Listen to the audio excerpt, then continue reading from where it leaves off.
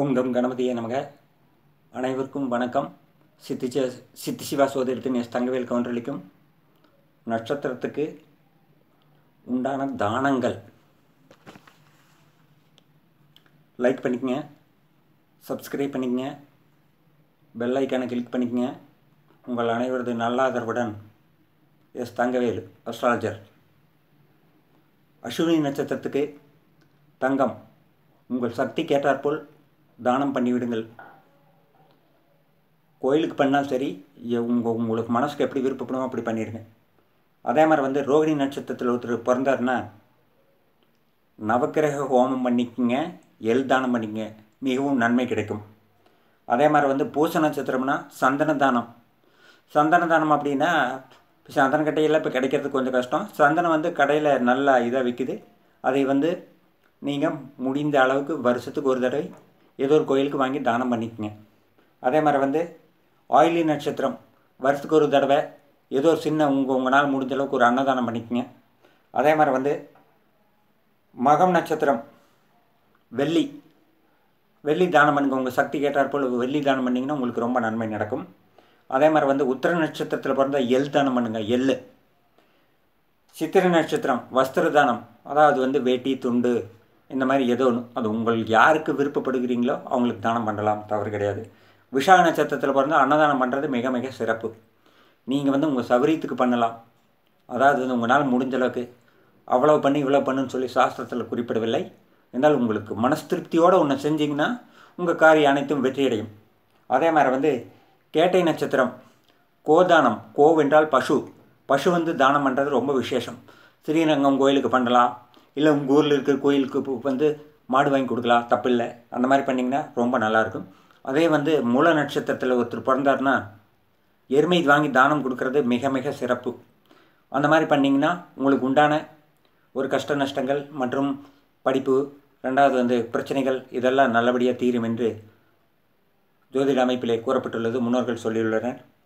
ரேவதி நட்சத்திரம் தங்கம் தானம் பண்ண வேண்டிய ஒரு சூழ்நிலை. அது உங்கள் சக்தி கேட்டாற்போல் உங்களுக்கு எவ்வளவு மனசு வருதோ அவ்வளவு நீங்கள் செய்யலாம், தவறு கிடையாது. அதே இதில்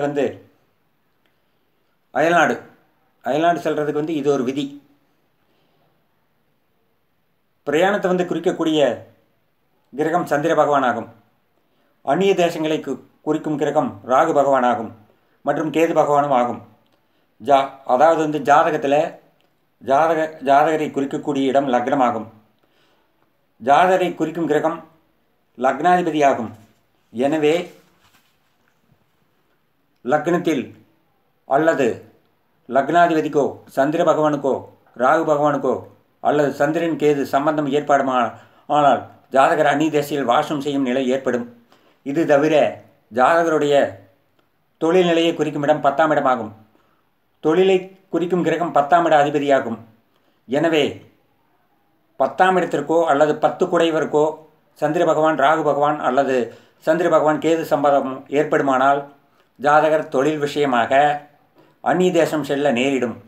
இதன் அடிப்படையில் அந்நிய நாடு செல்வதற்கான ஜோதிட விதிகள் உள்ளன.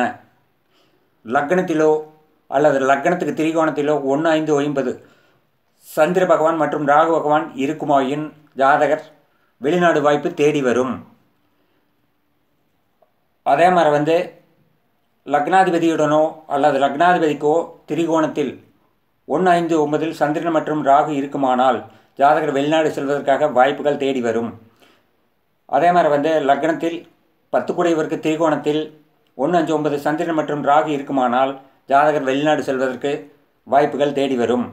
லக்னத்துக்கு 3ஆம் இடம் அல்லது 3ஆம் இடத்து அதிபதிக்கு திரிகோணத்தில் சந்திர பகவான் ராகு பகவான் இருக்குமாயின் ஜாதகருடைய இளைய சகோதரர் வெளிநாடு செல்வார். லக்னத்துக்கு 3 குடையவன் அல்லது 3 குடையவன் என்ற ராசிக்கு திரிகோணத்தில் சந்திரன் மற்றும் ராகு இருக்குமானால் ஜாதகருடைய சகோதரர் வெளிநாடு செல்வர். இந்த மாதிரி அதாவது இந்த மாதிரி ஒரு அமைப்பு இருந்ததுன்னா கண்டிப்பாக உங்களுக்கு வெளிநாடு போக வேண்டிய ஒரு அமைப்பு இருக்குது. சரி, உங்கள் மனைவி எப்படி போவாங்க? உங்களுக்கு இருந்தாலும் உங்கள் மனைவிக்கு வர்றக்கு யோகம் இருக்குதா? லக்னத்துக்கு 7 குடையவன் அல்லது 7 குடையவன் என்ற ராசிக்கு திரிகோணத்தில் சந்திர பகவான் மற்றும் ராகு பகவான் இருக்குமாயின் உங்களுடைய மனைவி வெளிநாடு செல்வதற்கு யோகம் உண்டு. லக்னத்துக்கு 9 குடைவர் அல்லது 9 குடைவர் என்ற ராசி திரிகோணத்தில் சந்திர பகவான் மற்றும் ராகு பகவான் இருக்குமாயின் ஜாதகனுடைய தந்தை வெளிநாடு செல்வர். இது ஜாதகத்திலே நாம் பார்த்து தெரிஞ்சுக்கலாம். லக்னத்துக்கு 11 குடையவருடன் அல்லது 11 குடையவர் என்ற ராசிக்கு திரிகோணத்தில் சந்திர பகவான் மற்றும் ராகு பகவான் இருக்குமாயின் ஜாதகருடைய மூத்த சகோதரர் வெளிநாடு செல்வர். இதுவும் பார்த்தால் ஜாதகத்திலே தெரியும். லக்னத்துக்கு 4 குடையவர் அல்லது 4 குடையவர் என்ற ராசிக்கு திரிகோணத்தில் சந்திர பகவான் மற்றும் ராகு பகவான் இருக்குமாயின் ஜாதகருடைய தாய் வெளிநாடு செல்வர். ஒரு குறிப்பிட்ட பாவாதிபதிக்கு திரிகோணத்தில் சந்திர பகவான் மற்றும் கேது பகவான் இருந்தாலும் அக்குறிப்பிட்ட பாவாதிபதி குறிக்கும் நபர் வெளிநாடு செல்வர். நன்றி, வணக்கம்.